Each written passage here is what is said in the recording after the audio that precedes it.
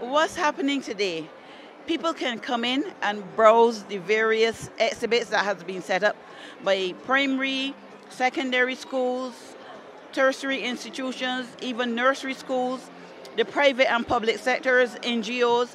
First of all, they can browse those exhibits.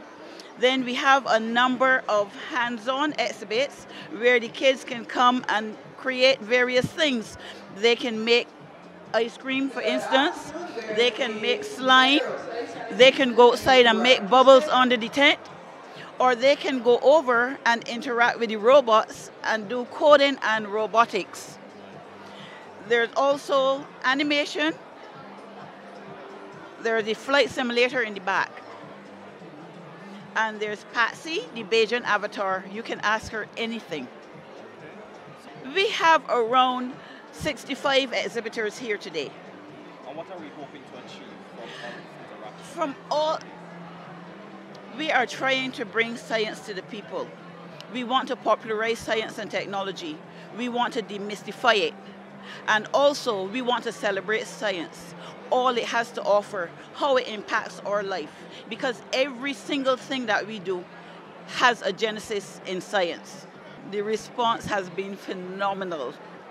We've had thousands of school children pass through over the past 2 days, and now today parents are coming back, the adults are coming in, and they're bringing back the children because they want to interact with the robots some more, they want to do some more coding, they want to do some more hands-on activities. We even have a 3D printer. We are demonstrating our 2 3D printers so they can get to see that as well.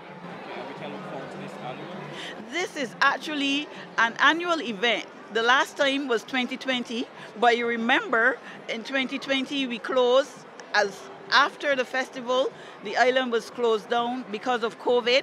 So then it was 2021, 2022, we still were struggling with COVID, but we're past that now, so we're back out.